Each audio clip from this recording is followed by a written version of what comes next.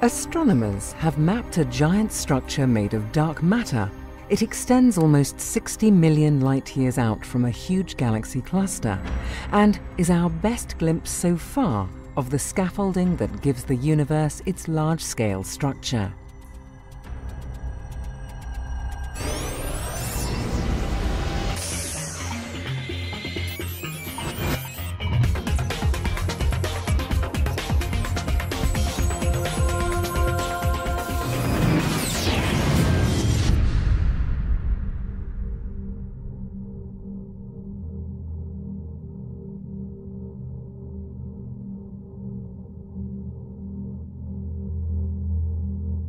Hello and welcome to the Hubblecast. Now, in its very early years, the universe was extremely smooth and uniform. There were no stars and no galaxies, and all of the matter was distributed throughout the universe very, very evenly. Almost perfectly so. But not quite. Even back then, there were tiny variations in the density from place to place. And over time, these tiny fluctuations grew and condensed into a web-like pattern that pervades and gives structure to the universe of today. Formed of vast filaments and sheets of dark matter, this structure is known to astronomers as the cosmic web. Now the trouble is, because it's made of dark matter, you can't actually see it when you look up into the sky. You can model it with computer simulations, but until very recently, it had only ever been observed indirectly.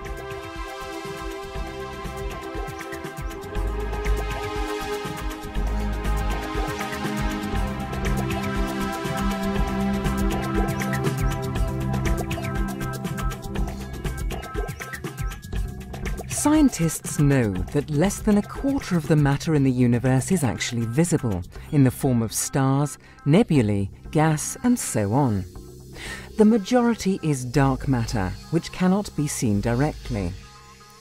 Astronomers have had compelling evidence for the cosmic web for years, thanks to galaxies clustering along it. But directly observing the dark matter web itself has been far more difficult. In fact, the very first successful observations of a filament of the web were only made earlier this year. Now, a team of scientists have used Hubble to take this a step further, making detailed observations of a dark matter filament, measuring its length, shape, and density. Finding one of these filaments is no easy task. First, you need to look where you're likely to find one. Theories say galaxy clusters form where filaments of the cosmic web meet, with the filaments gradually funneling galaxies and dark matter into the clusters. So the team focused Hubble on the galaxy cluster MACSJ0717, which is known to still be growing. And then you need Albert Einstein. As predicted by the theory of general relativity, a beam of light is bent as it passes near an object with a large mass. So, although you can't directly see a dark matter filament, its mass should nevertheless bend the light coming from galaxies behind it, subtly distorting their shapes.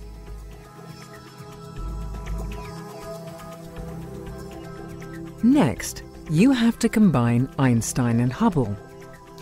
The Space Telescope can make very detailed observations of galaxy clusters, perfect for spotting these tiny distortions. And if you map them all out, the hidden filament of dark matter is revealed. And then finally, you take this two-dimensional map and you extend it into 3 dimensions. The astronomers used data from the Keck-2 and Subaru telescopes in Hawaii, among others, to measure distances to the galaxies within the filament mapped out by Hubble and to trace their motions. They then used this information to make the first ever 3-dimensional reconstruction of a dark matter filament and of how it is funneling matter into a massive cluster of galaxies. The filament extends across at least 60 million light-years of space. From our perspective, We see it gently curving towards us, then continuing almost along our line of sight before it plunges into the back of the galaxy cluster. Measurements of hundreds of galaxies within the filament show them moving along the filament and into cluster MACSJ0717.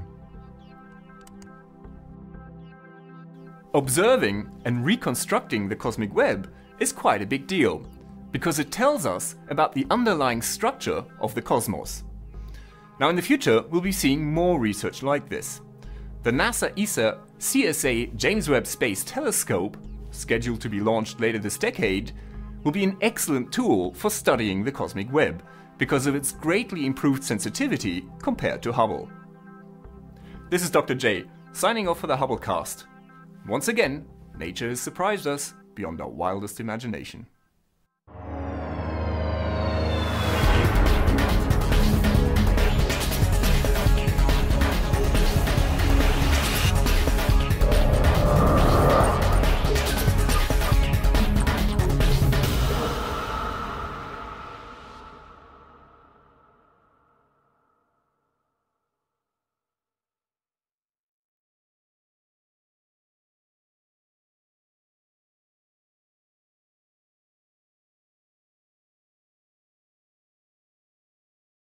Now that you've caught up with Hubble, make sure to get the latest from the ground too.